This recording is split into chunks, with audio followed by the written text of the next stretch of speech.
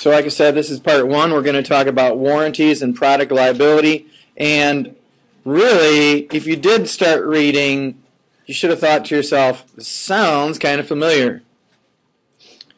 Because warranties are a lot like what? Contracts, right? Product liability is a lot like, what other chapter did we talk about that this sounds kind of like? Well, just look up there on the slides. Strict product liability. What chapter did we talk about strict liability? Yes, chapter 4, exactly. What was chapter 4? Anybody remember? Torts, good. So product liability is really torts again, just in a product setting. And warranties is all about promises, and it's a lot like contracts. So when they talk about express and implied warranties, that should sound familiar, like express and implied contracts. And then at the end of the chapter, we won't get to this part today, they talk about consumer law. That's next week. So when I say warranty, you say, for the recording, the sound just cut out and they all responded but couldn't pick it up. Anybody warrant? You ever played word association? I shout out a word and you all say something back. Contracts. Yeah, there you go. What? Promises. Good, because I've said both that already, contracts and promises. But just pretend you're not here, right? And somebody jumps out from behind a tree and screams warranty at you. What do you say? Lifetime. There you go, right? I mean, you think about a document that says lifetime warranty or limited or as is, right? You see a white, sign on a used car with a box checked or something. Maybe you're opening some package at Christmas and out comes this written document that says warranty or something. Anybody else? Anybody ever go to Best Buy and you buy some small little thing and they're like, hey, would you like to buy an extended warranty? And you're like, that would cost way more than this, right? Yeah.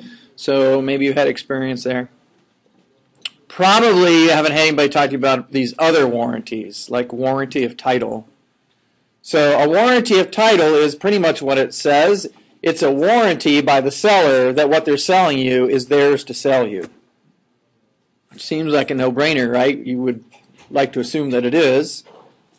It means that they have good title to it, that there aren't any liens. In other words, if you think about Best Buy and all the stuff that's on their sales floor, do you think they own it all outright and paid cash for it? No. No. What did they do to get it?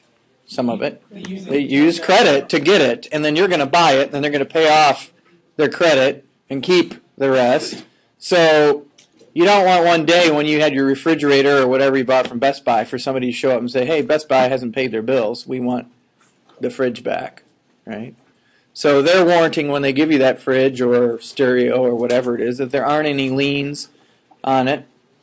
If they sell you a DVD, that it's not bootlegged. There's no infringements on it.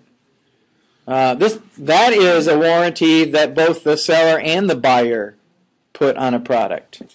Not only they warrant that it's a authentic DVD that doesn't infringe on anybody else's intellectual property rights, but you warrant while you hold it that you won't do anything that's infringing with it.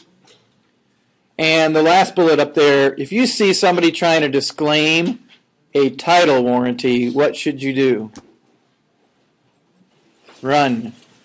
Right? Because, what is that saying?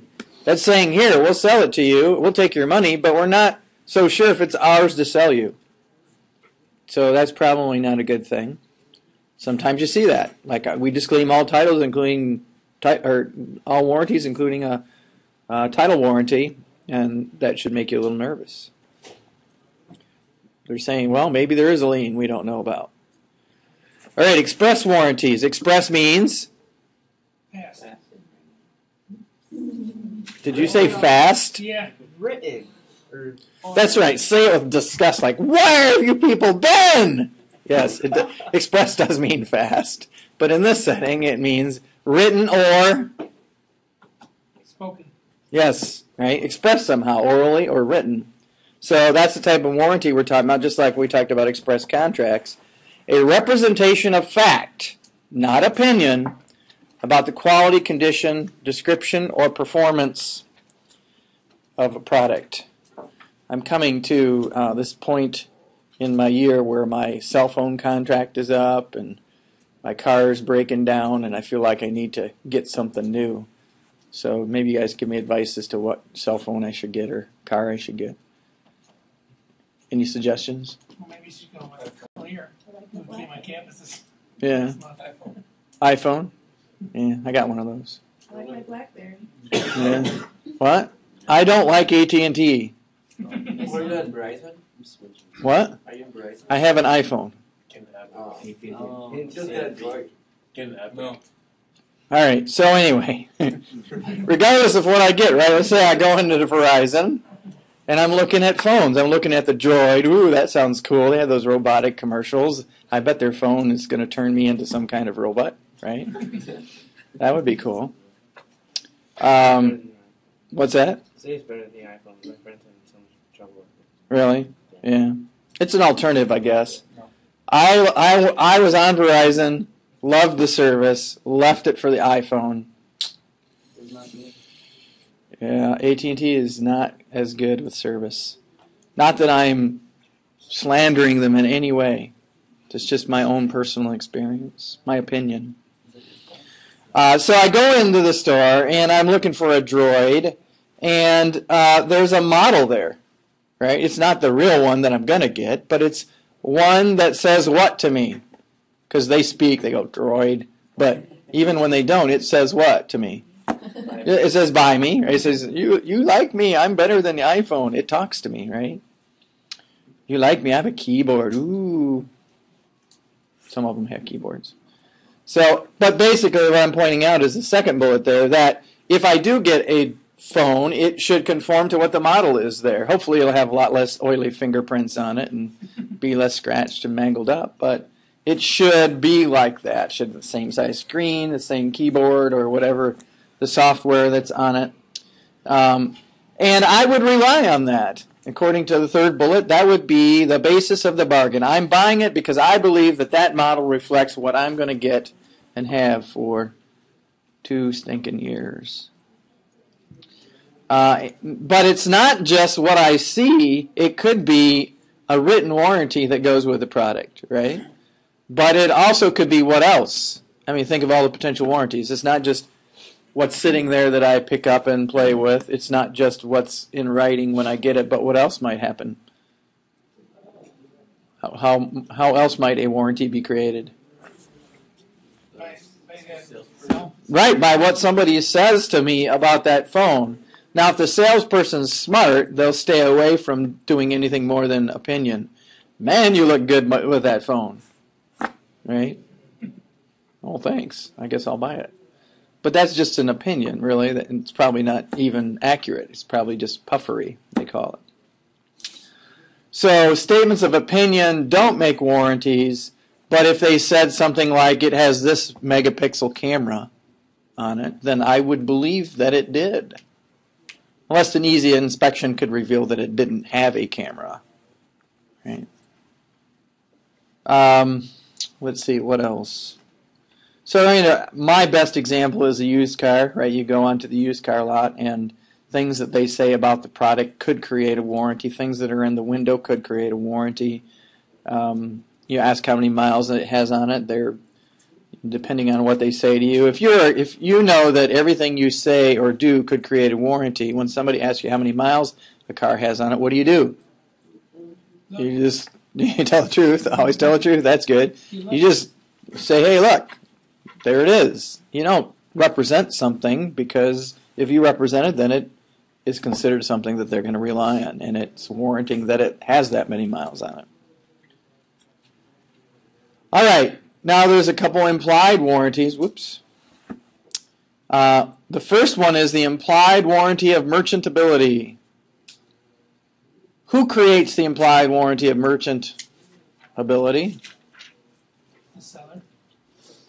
Let me try again. Who creates the implied warranty of merchantability? Let's try this.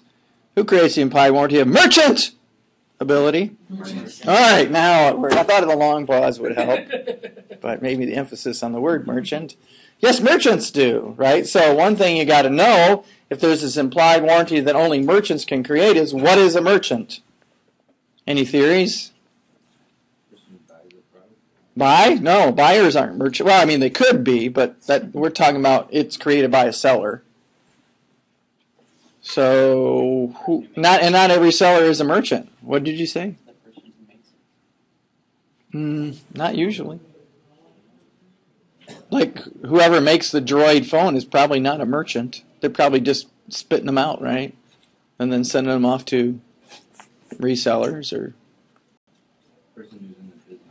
Right. Sellers who are in the business of selling them. So, AT&T stores or Verizon stores, those are merchants as to phones. What aren't they merchants as to? Cars.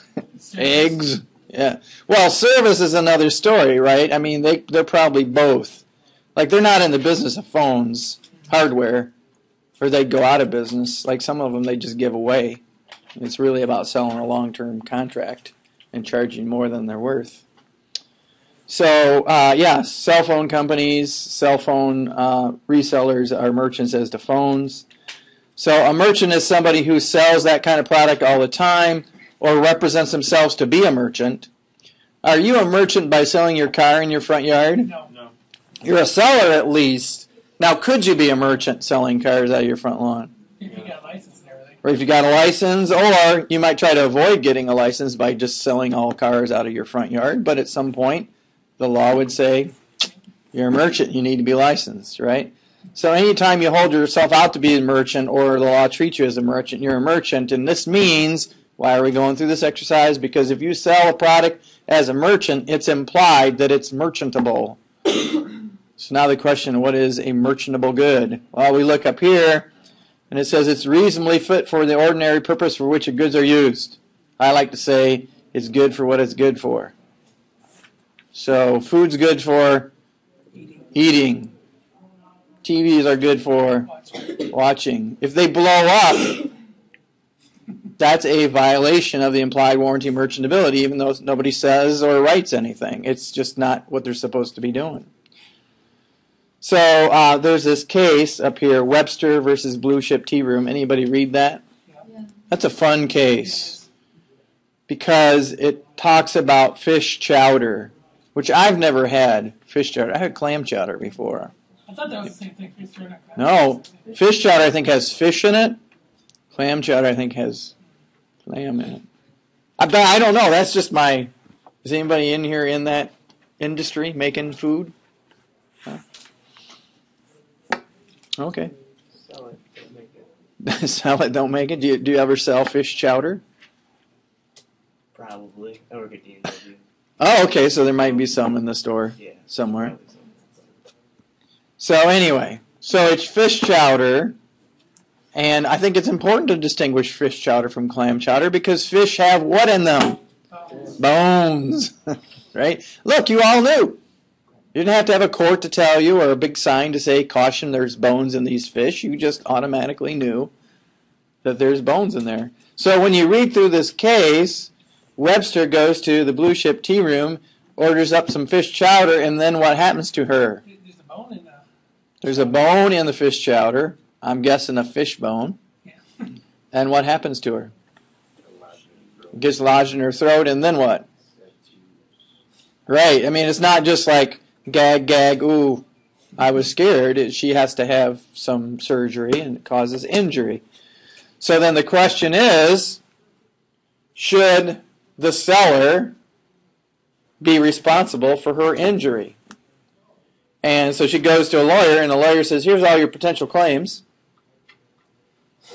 And for some reason ends up with the implied warranty of merchantability. Why? Why do you think, based on just what I've told you so far, what you've read, why are they going with this one? Because they're wondering, is it implied that there's going to be bones? Right, it doesn't have to be anything anybody said to you. It doesn't have to be anything anybody wrote in the menu. It's just implied if Blue Ship Tea Room is a merchant, and are they? Yeah. They're a merchant as to fish chowder. They sell it to a lot of people. D&W is a merchant as to lots of different things. Then if somebody's injured by it, it could be a breach of that implied warranty. Well, then the question for the court, if you look at the issue in that case, is somebody being injured by a fish bone in fish chowder a breach of the implied warranty of merchantability? What did the court say? No. Said, no, it's not. Why not? Because fish have bones. Not only that, but they even went further, which I don't necessarily like this part of the case. But what did they say about this particular case? What did they say about this particular case? Ratio of bone to chowder 90 to 14, huh? So, they said, she of all people should have known better. Because where is this case at? Anybody look at the title of the case and what does it say? Where was this case decided? Boston, right? Massachusetts. So anybody in that area ought to know that fish chowder has fish bones in it. Right. So basically it wasn't a breach because it was fit for consumption. She just didn't watch out for bones. I mean, aren't there some things you just don't have to warn people of? Yeah. Now, what if you had said, I go into D&W, so now I know you work there, I'll pick on D&W constantly, and it says boneless chicken. Now what should I expect about the chicken? That it is boneless. What kind of warranty is that? An express. So there's a couple going. The implied warranty of merchantability is that the chicken's good for eating, that it's not doesn't have any kind of diseases or anything. And the express warranty is that it's not going to have bones, so I don't have to worry about it having bones. Now then the question for the court is, even though it says boneless, is there the potential that it might have some kind of little bone in it? Maybe. All right. Now, this next warranty does not arise all the time. It's not an automatic thing. The other thing you need to know about this warranty is that it doesn't have to be a merchant. This is an implied warranty that can arise, doesn't always arise, anytime a seller sells a product. And you will have it as long as you have checkmark number 1 and checkmark number 2 up there. So when the seller, merchant or non-merchant, knows the particular purpose for which the buyer will use the goods and knows that the buyer is relying on the seller's skill and judgment, you can create this implied warranty. So it's not just implied warranty for a general purpose, like food's good for eating. This is that this will be good for your particular purpose. So I was looking for a snowboard for my son who was 5, and that might seem kind of young, but I should show. I mean, it's unbelievable. I'd kill myself trying to do what this kid can do at 5. And so I'm like, I'm going to go out and not get one of these little kiddie plastic snowboards, but I'm going to buy him a decent. That was before I figured out how much they cost. And I'm like, he's not worth that much. Man, are those things expensive, right? Right. I mean, it's like pretty soon he's going to, and it won't work anyway. So, I go to most places and they just really don't have anything for kids that little other than a little plastic stick or something. So I ended up going to, there's a place over in East Point Mall. Center Point. What is it? Modern Skate. They have snowboards there. So I'm in there and I'm looking and they have these really nice Burton snowboards. I'm looking at them, and then the person comes over, and I'm like, "Well, how much do these run?" She told me I was like my father. What? Everybody in the store can hear me. You got to be kidding me.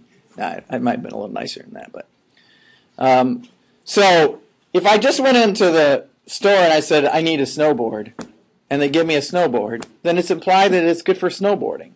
But if I go in there and I say to them, I have a 5-year-old kid, this is their abilities, this is their height, weight, etc., I need a snowboard for him, then what should I get? One that fits his particular need, right? And so if it doesn't, I can come back. And it doesn't. They happen to be a merchant, but even if they weren't, So that means I could buy the snowboard where? Pretty much from anybody. And if I go and tell them what my particular purpose is and they say, this one will meet your particular purpose, then it better. But if they don't know why I need it, then, I shouldn't be upset when I come back and go, this doesn't fit a 5-year-old, So this implied warranty can arise. So you could have another potential warranty when you walk out of a snowboard shop, the implied warranty of fitness for a particular purpose. Let's say I want to lift some heavy equipment, hoist something up into a barn. It weighs, I don't know, it's very heavy, 30,000 pounds. All right, it's really heavy. And exaggerate a little bit. So I go to the, where do I go? I go to Gemmons hardware store in Hudsonville. And I go in there and I say, I need heavy-duty rope. And they look behind and are like, okay. And they give me some heavy-duty rope. And I go and I start hoisting it up. Crash! It falls right on top of me, smashes me. What warranties were created? Implied warranty of? I don't think so. Implied warranty of merchantability, I think, because I said Gemmons, and they're in the business of selling rope, and they're a merchant, and they sold me it, and it's implied that the rope's good for rope. Tying people up. It's awkward. Other things, but not necessarily for hoisting 30,000 pounds up in the air. What would need to happen to create this implied warranty? I'd have to tell them exactly, not self-diagnose, I need heavy-duty rope, because what kind of rope says it's heavy-duty? They all say that. And the person who's there is like, okay, right? This is my theory. When I know what I'm doing, I go to Lowe's. Because no one there seems to know what they're doing. Sorry, you work at Lowe's. You probably know somebody who works there, and I'm getting in trouble for it. But I'll go there, and I'm set. I'm putting in my own underground sprinkling system. I know what parts go into it. I go there, I get it. Somebody asks me a question, I'm like, hey, never mind. I know what I'm doing. Get away from me. I'm a man. I don't need your help. Right? But when I'm putting in my first toilet, I'm going to Gemmons. Because when I go there and I say, I need this, they don't just go, here you go, and read off the package or read the package. You love it when somebody reads the package to you? I need this. Well, let's see if this is it. I could have done that, right? So I go to Gemmons, and there's a retired guy there, right? He says, what do you need it for?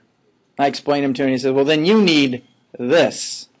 Don't get that. That will not work. You need this, right? So now there's this additional implied warranty because he knows of my particular purpose. He asked me what it is, and he gave it to me knowing I would rely on it, and I did. What if I go, I don't know what you're talking about, and I grab something else and walk out with it? Is there implied warranty of fitness for a particular purpose? No, because I didn't actually rely on his recommendation. All right. Overlapping warranties. We already talked about the fact that there might be different warranties in the same transaction. So if there's an express warranty that covers one thing, there's implied warranties that cover another part of it, then I'm going to have that coverage with my warranties. Now, even though that's the case, there are some attempts to disclaim warranties. You know what I mean when I say disclaim? To say we're not bound by these warranties. I might think we mentioned that white piece of paper. You walk onto the lot, and you're looking for that checkbox, and it either says whatever's left on the manufacturer's warranty or as is no warranties. Right? So they're trying to say these warranties might be out there, but we're not going to honor them. So you could attempt to disclaim an express warranty. Notice what it says. The courts view this unfavorably. Why? Why would a court say your attempt to say you want out of an express warranty isn't valid? It's kind of an odd question, but why would you run around saying things that customers rely on and then say, you know, everything we told you, never mind? Right? It shows that they're dishonest. What? It might. Like, they could say anything to get you reliant on buy the product and then go, if you read the fine print, it says none of what we told you, you should rely on. So you go in and you say, well, what year is this car? And they tell you. And then in the written contract it says, we don't care what anybody told you. So courts view that unfavorably. Notice it doesn't say that courts won't honor it. The only time they honor it, though, is when? When it's written. And it's conspicuous, yes. Yeah, it's up there. So it's big font up there, projected in front of you. It's conspicuous. You can see it, right? So if you're entering into a contract and somebody's trying to disclaim an express warranty, big font, obvious, so you can see it, simple language so you can understand it, and done at the time you enter into the contract. That's why usually at the end of the contract it says, all this has been explained to you, you understand it all, now you're signing here signifying you agree to be bound by it. There are implied warranties, we were mentioning them, and sometimes sellers attempt to disclaim them too, often using word as is or with all faults. We're not saying it's going to meet your purpose. We're not saying that it's anything but what it appears to be to you. Like winter is coming. Can you believe it? I mean, October went faster than... That's the fastest month I remember. Snow's coming soon. What? Just seemed funny. I'll go back and listen to that later and say, what was so funny about that? Anyway, it was fast, and winter's coming, and it reminds me of my snowblower. I am not mechanically inclined. You're like, why? How does this remind you? So I'm not mechanically inclined. I didn't know that much about snowblowers, never had one before. But I knew I didn't want to mix oil and gas. Right? I just knew that's a hassle, right? So I wanted the kind you just dump everything in and it took care of it. So I go into Sears. I don't know why it was there. I'm looking for a snowblower. There's 4 guys in another section of Sears. They're like, we don't work over there. Yeah, I see that, but could one of you come over here and help me? I don't know what I'm doing. Okay, I'll try. And sure enough, salesperson comes over, and I say, this is what I needed to do. What did they do? Started reading the box to me. I'm like, okay, thank you. But do you know, what is this whole cycle thing? And how do I get it so I can just put oil here, gas here, and it mixes it up? And he said, that's a good question. I'm like, can you give me somebody who does know something about this? I'm admitting I don't. So now they got somebody, right? And they tell me what I need, and so I don't get it there. But anyway. They could attempt to disclaim some of those warranties. They could put out an as-is or with all faults, but in that case, there's lots on the box, right, that says what it is. There's lots that the person told me. So to try to disclaim all those warranties can be a little bit of a challenge. And besides, who wants to go someplace where you rely on all this and then you end up not being able to recover under any type of warranty? Now, there is a situation where your own refusal to inspect could affect your ability to recover under a warranty. Somebody says something to you about the used car, you could have easily checked it out, but you didn't. Or you ask a question, they're like, I don't know, but you could have easily tested it and found out. Like, what if they say, you're like, I want an automatic. Like, okay, here you go. What might you want to do?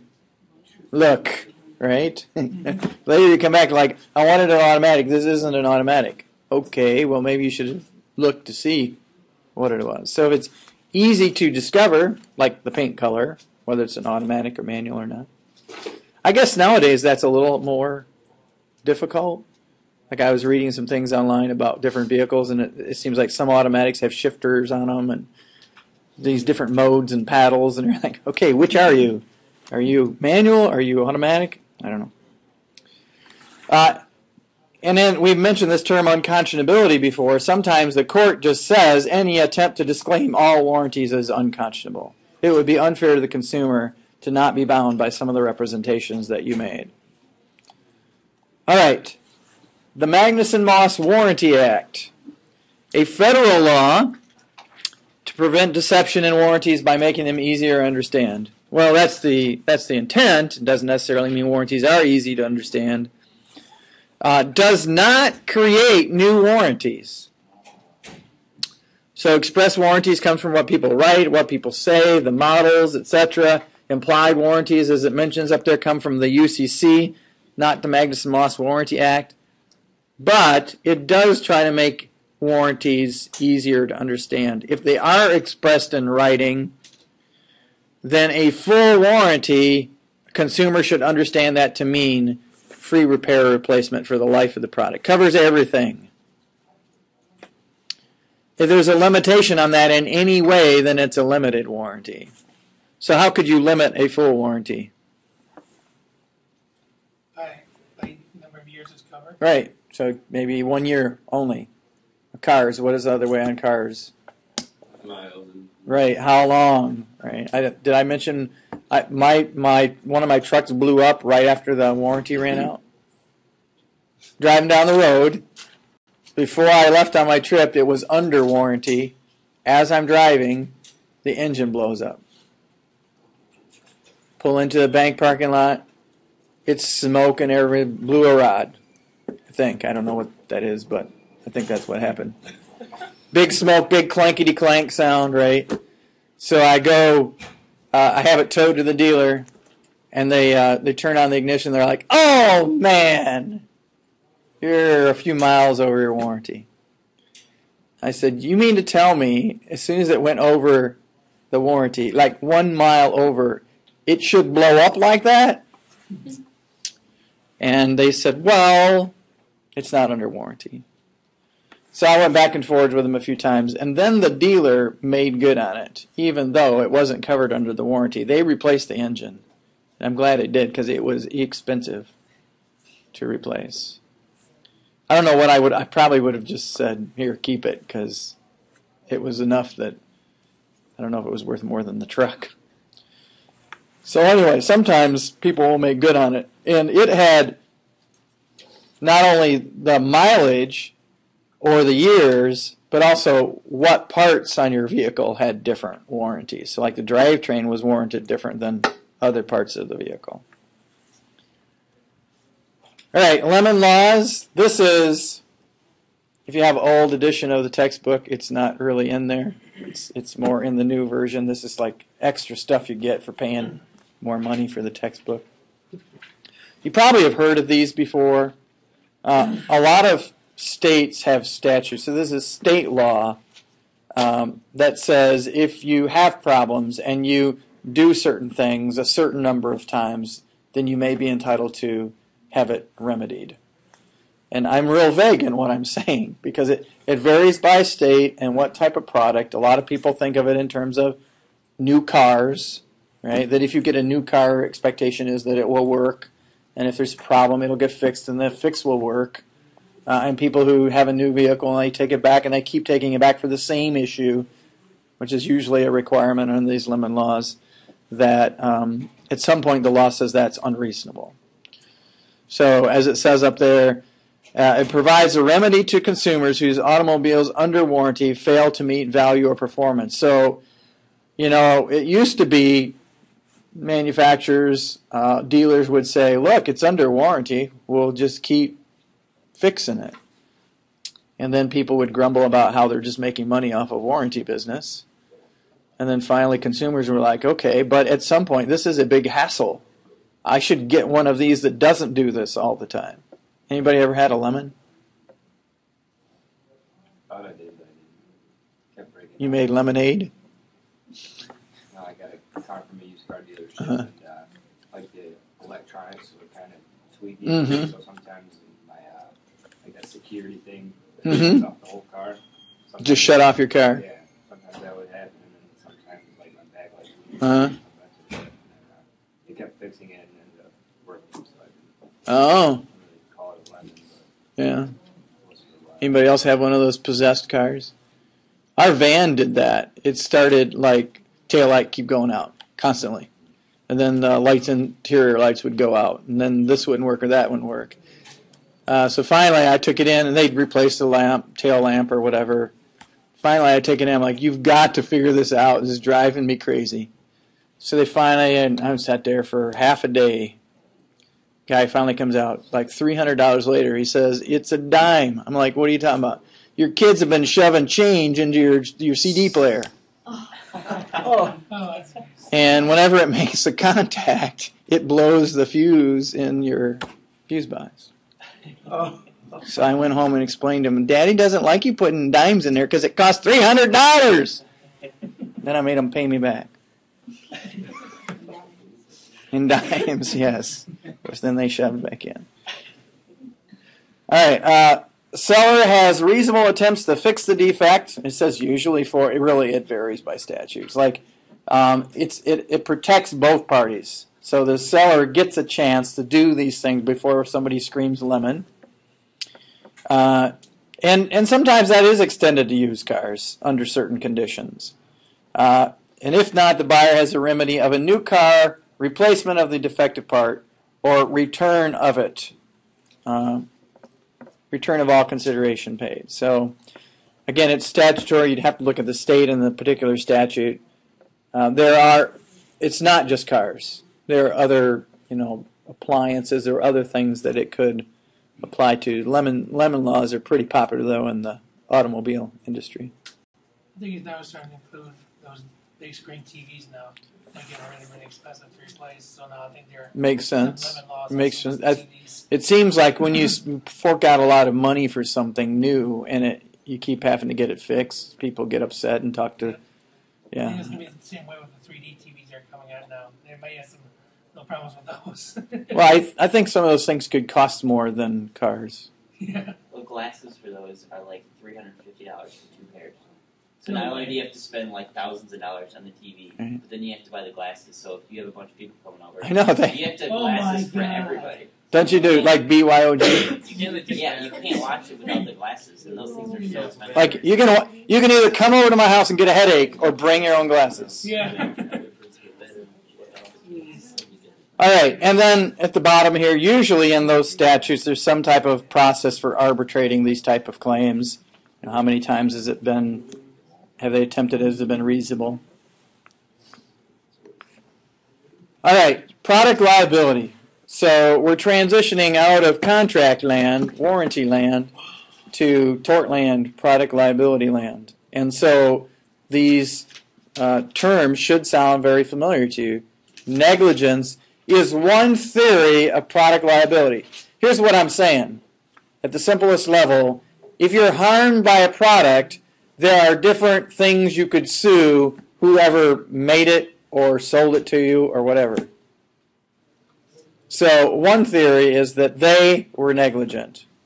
And there's different ways they could be negligent, and we'll go through it, but here's an example of that up here. How it was designed.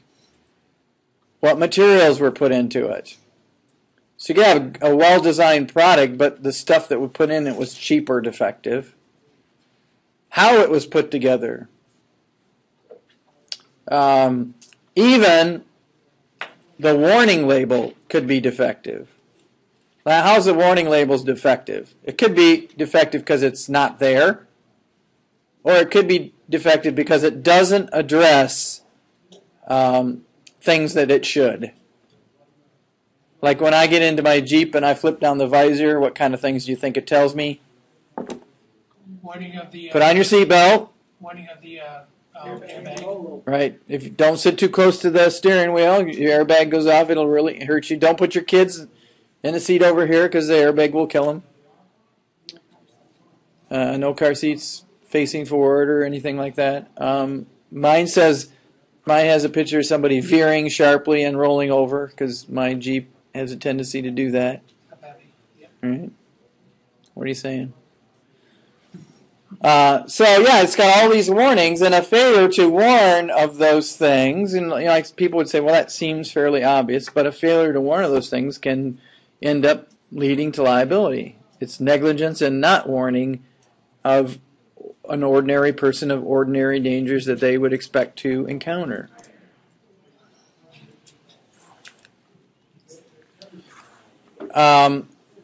Another theory is misrepresentation, that the reason you were injured by a product is because there was some type of risk of harm by the product and it was intentionally hidden from you. Like think about cigarettes. Cigarettes have warnings all over them, right? But there have been cases where people have been able to recover. Like when light cigarettes first came out.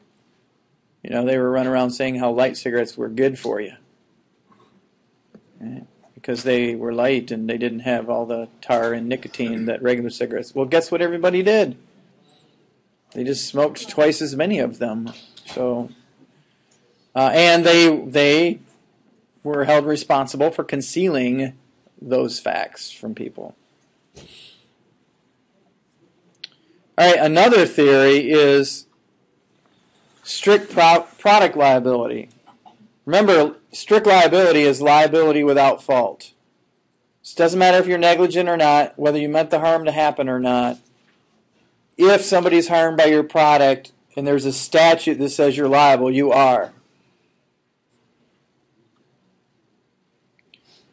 Notice it says in the second bullet there that the injured party could be a third party. So not the person who actually bought the product, but somebody who's in the room when that new 3D TV blows up in 3D. Right? And the reason that we have this, even though it might seem unfair, like you can't actually establish that the manufacturer did something negligent or intentional to you, but you still get something for the glass that's stuck in you, is because consumers should be protected from unsafe products. Even if you can't really establish why the TV blew up, they're not supposed to. And if they do, people should be able to recover for that. And whoever made it or sold it shouldn't be the ones to escape liability for that. And finally, they got more money than you. Because you paid a lot of money for that 3D TV. Now they got it, and you want it back. You want some of it back because it exploded. So this is the reason why we have strict product liability. It might not seem fair. In order to have it, most statutes address these 6 things. So I'll leave those up there for a moment as I go through them. The product must be in a defective condition when sold. So there's something wrong with it. We don't have to establish that it was negligent or that it was done on purpose, but there is a defect. TVs in their natural state should not just blow up. And whoever sold it was in the business of selling those kind of products. And the next one, some statutes address this one, is that it was unreasonably dangerous. It's dangerous beyond its ordinary expectation. Whoever's suing for recovery has to have, could be a third party too, but has to have incurred an injury to themselves or their property by using or consuming the product. And the defect actually caused that injury. And then finally, one of the big ones is the goods have not substantially changed from the time of sale. So it's not something you did to modify the product. Have you ever seen products that get modified after they're purchased? Mm-hmm. Like, Cars is one of them. Right? A lot of people do things to cars. What else? Lawnmowers? Yeah. In Sparta, Cedar Springs, they race riding lawn tractors. Tractor pulls. Yeah, they're not intended to soup up and pull really, really heavy things. I did that to the van. I put some nitrous on the van, Yeah, all those things are things that you do that may attribute to your own harm, and as a result, it's not the way it was when it was sold. You guys got all those? Okay. No? They're also on the slides, too.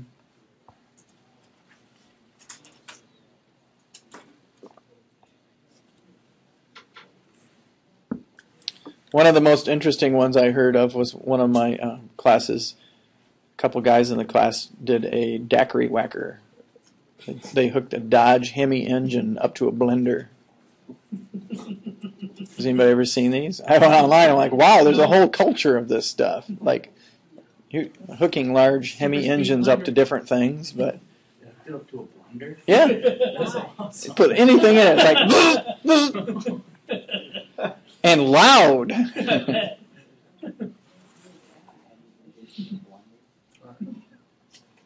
You good? Alrighty. All right. These are slides kind of go into some of the detail of those 6 elements. One of the problems, I mean, if you think about this, somebody's injured, they're in the hospital room, and what are they going to do to prove something? They basically have to say, hey, this product injured me in a way where that product shouldn't. They don't really have to show how it became defective. Right? Think about it. They could sue everybody, from who made it to who sold it, who sold it to them. And they don't have to run around and try to figure out who's responsible. I mean, and think about that. That makes sense. But think about today's products, like a car. It's Ford. When Ford manufactures a vehicle, how many of the parts on it are from Ford? I don't know if any of them are, right? I mean, sometimes they're just a consolidator of parts. And so if they could just say, well, we didn't make that Firestone tire, or whatever it is, then you'd be busy for the rest of your life trying to track down who did what. So basically you say, you're all responsible. You sort out.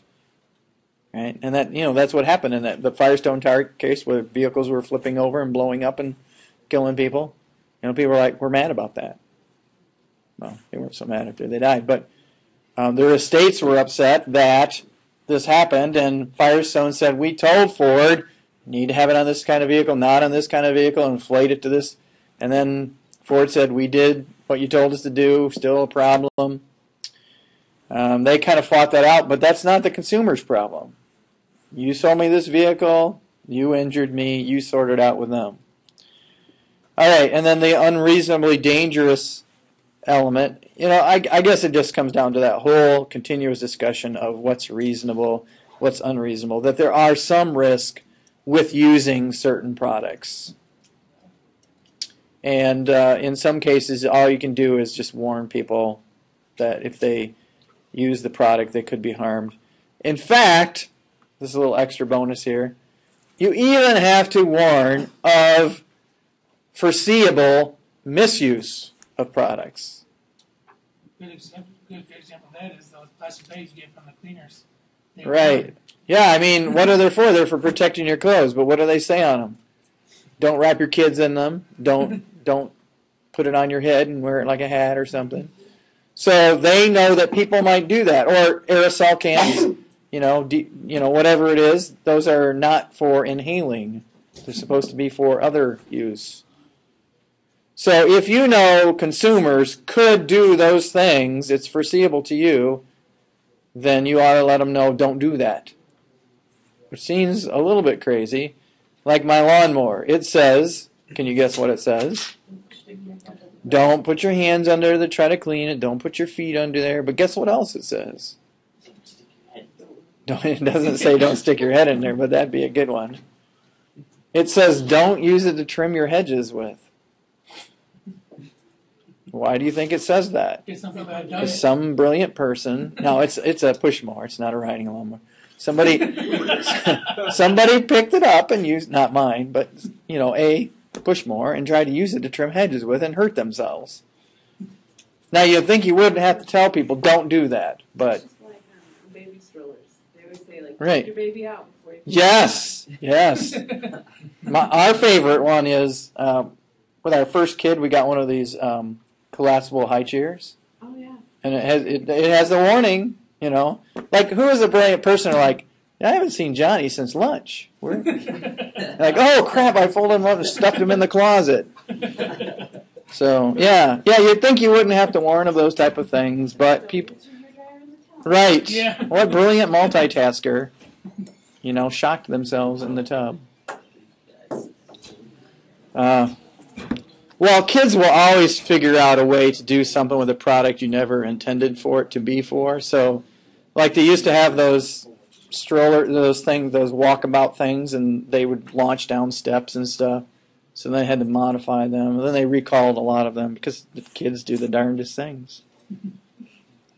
All right, so eventually, in the restatement of torts, basically a consolidation of all the cases relating to tort law, they came up with these, when you say defect, these different categories. How something's manufactured, how it's designed, or the warning that's on it. Even in the military, one of the most common types of injuries was a head injury.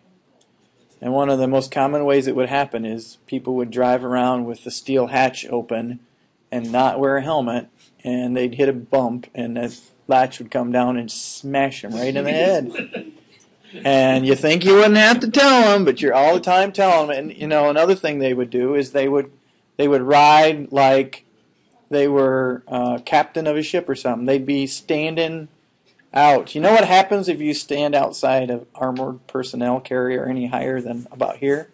You get chopped off when you roll over, because you're supposed to go in if that happens. But if you're out and you roll over, you lose part of your body. So, but you still had to warn people, don't do that. Get down inside of it.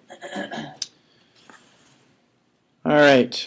Even, this will give you a hint to where I live, on M6, where 196 and M6 join, is near my house. And they built some bridges there, and they had to tear them down. That's why that part of M6 took a long time to get together, because it wasn't that it was put together improperly, but that the design was defective. It would not support trucks, which is kind of bad, because that's what bridges are for. How does that get so far? I don't know, math error, carry the one. I don't know how that happens, but they're like, oh, this is bad. Before we get a truck going down, we better tear this down and redo it. So I don't really know how far they got. I was thinking they were pretty much had it up and then realized it wasn't going to work. All right, some other theories here. Market share liability. So you got some products in the market that are alike, like drugs, for instance. You can get the same drug from different manufacturers. You take it from different manufacturers. One of the drugs, you're not sure which, injures you. Now the question is, who's going to pay? More expensive. Well, one theory is that instead of you trying to figure out who did it, who manufactured that particular pill that caused you injury, you get to recover, and they all share in that liability based on how much of the market they have. Which to the company that there's no proof they actually sold the pill that injured you, it's kind of harsh. But from your perspective, you shouldn't have to spend your time trying to figure out who it was. And so if you own 30% of that drug market, you pay 30% of liability. That's one theory of recovery. Notice the second bullet. All courts extend liability of manufacturers and other sellers to injured bystanders. So if you get hit by an exploding TV when you're over someone else's house, you still get to recover. Courts are pretty unanimous on that one. You don't have to be the one that actually purchased it. All right, defenses should sound familiar to you. Right, back to torts. Assumption of the risk. You knew you could be injured in this way. You still did it anyway. Are there any risks associated with shooting handguns? Oh yeah. Don't point Yes, at if you point it at yourself or you run in front of it, something bad could happen. Knowing of that risk, you take it on anyway. there was this case that kind of combined a number of these, including product misuse and knowledgeable user defense. There's these guys who are running around town having paint gun fights in their cars. I know none of you would ever do this, but they're fully outfitted in all their gear and everything, and they've got these weapons, and they're chasing each other around, and apparently one gets up beside the other and blams the other one in the face, gets injured, sues the manufacturer, says, "Your weapon harmed me." And now a lot of times when we hear these cases, we're like, "You got to be kidding me. You actually sued for that? Didn't you think you'll seem stupid?" But they allege that this should not have happened, and the weapon was defective because it caused this extensive an injury. And the court said, first of all, you knew there was a risk, and you did exactly the type of thing that could cause injury. You misused the product. It's not intended to chase people around in cars. And you, of all people, should know better. Does that sound familiar? Like we started in that case talking about this. Turned out they'd had hunter safety, trained in firearms, knew that you don't point guns at other people. Any type of gun, even paint guns. Which, from what I've seen in the store, these seem like pretty powerful weapons. The deep bruises and stuff. Can be, depending on what. Yeah, You get the deep bruises and I imagine. I mean, You do more than these bruises if you grease the paint. well, that's an example of what? What is that called when you change the character of the ammunition? Modification of something after it leaves the manufacturer. So if you get injured because you got a frozen paintball, and then you try to sue. Wait, not if you accidentally leave the paint outside in the middle of the winter. Oh, brother. Okay. So yeah, you could say it's an accident, but I would say if it accidentally did that, then it probably is comparative negligence. The manufacturer should be able to come back to you and say, well, yeah, but you also were negligent in how you maintained the ammunition or whatever. And then finally, the commonly known danger. Sometimes you can say, hey, have you ever opened your knife drawer? None of your knives say caution sharp on them, no. right? I mean, you just know that they are.